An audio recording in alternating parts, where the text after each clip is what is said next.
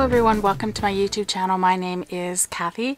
Today I'm going to be showing you a quick video on coloring the face with Copics, and I should say ahead of time I haven't actually officially taken a course or anything on how to use Copic markers. Most of it has been self-taught and just watching videos, I guess. So what I'm going to do is just walk you through some of this ways that I color with Copics, and then hopefully there'll be some tips that'll be helpful to you.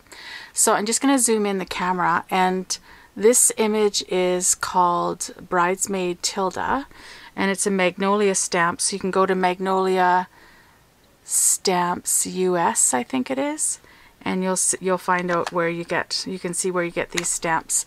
So for the actual Copic markers, these are my go-to markers that I use for Caucasian skin. So I'm going to be using E11, E02, E00, and R20 for the cheeks.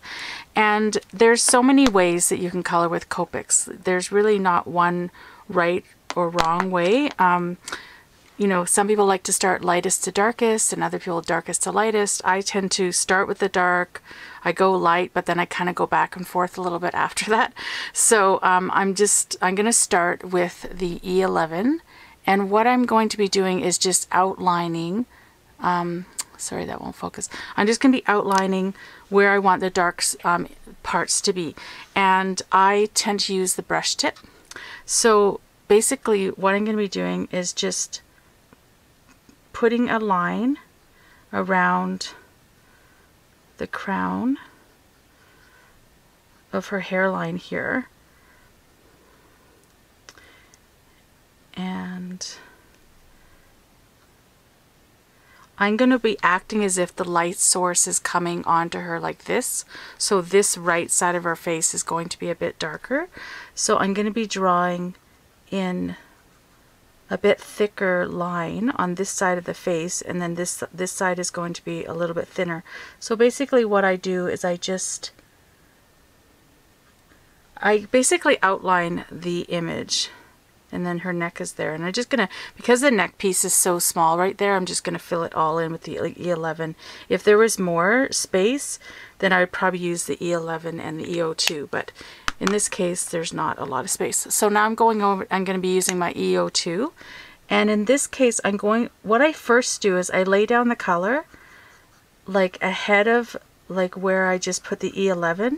And then I'm going to go back and blend in the lines. So I'm just putting the color down like that. And then I'm going to be going in and with small circles. So what I'm doing here is I'm going to be going in circular motions, like basically over top of the E11, to kind of blend those two colors together.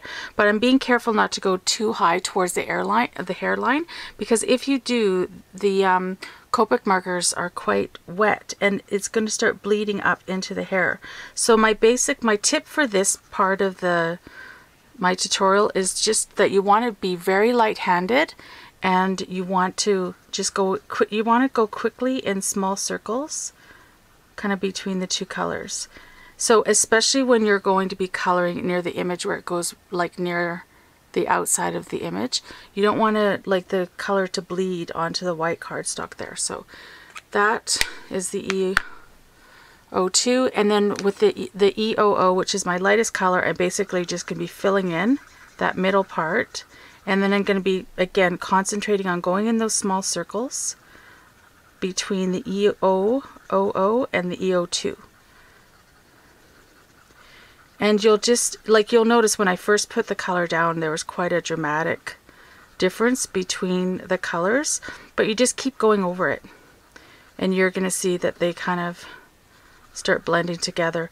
And with this lighter color, I hardly ever go into the E11, like where I'd originally put the E11 down, because it's going to take the color away, and so you don't want to like take away the you know, that kind of shadowing, because that's what I'm doing. It's creating some shadows with her, like her bangs and stuff. So that is, I'm pretty happy with that. But if you feel that the colors are still not quite blending together and you want there to be less of a change between the colors, what I would do is just go back in with the E02, and I would start, you know, adding in a bit more color, blending those two together, I would just lay down that first, and then I'd take the EOO and I'd go right over it right away. And it kind of helps blend them together a bit more, like that. So on the Magnolia stamps, I love how they have the little kind of freckles. And that tends to be where I lay down my cheek color. So I'm just going to put some, this is R20. So on this side it's there, and then there's just going to be a little bit of cheek showing on this side.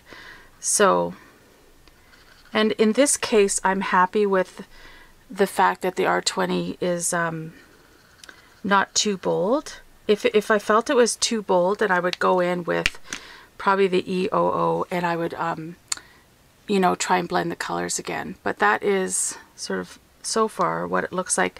And I've noticed, like, when you kind of hold it up close, like right here, I just want the colors to be a bit more blended, like near her chin area.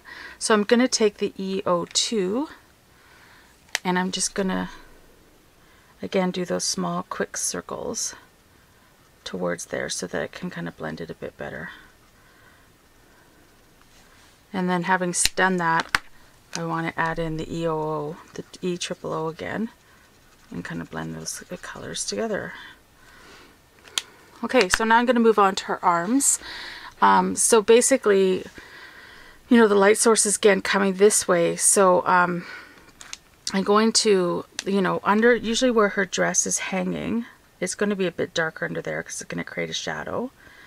And then on this side of her arm, it's going to be a bit darker. So again, I start with the E11, and then underneath, you're not really going to have light right under there. So I'm just going to put some E11 under there.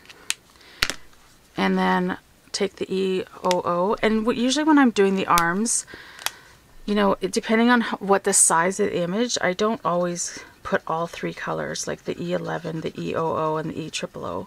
I sort of just, like in this case, I'm going to add in the EOO, and I'm using those small circles to kind of blend along the line where I put the E11, and then maybe right here I'm just going to add a bit of like the EOO just to like lighten up her arm on that side a bit. There won't be very much light because technically the light source is coming from there. Okay, so I'm happy with that. And then now I'm going to move on to her legs. So this one, there's flowers hanging down. So I'm just going to use the E11. And again, I always use the E11 near the fringe of the dress because I feel that that's going to be where it's going to be a bit darker. They're going to cast a shadow on her legs. So, and then I'm going to be doing it also around the sock area.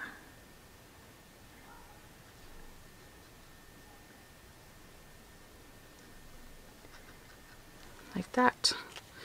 And then I'll go to my EO2. So that was the E11, and then I'm going into my EO2, and I'm just going to fill in the rest of her legs there.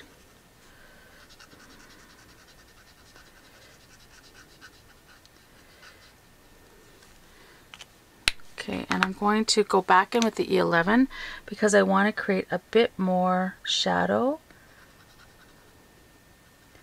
This E11 is actually drying out a little bit, so I'm not getting as much color payoff as I could be. I'm actually going to do a Tip Tuesday video where I show you how to refill the Copic markers, so watch for that. And you can see how I refill the Copic markers. So that was the E11, and then I'm just going to go back in again with the EO2 and just really lightly blend that line in.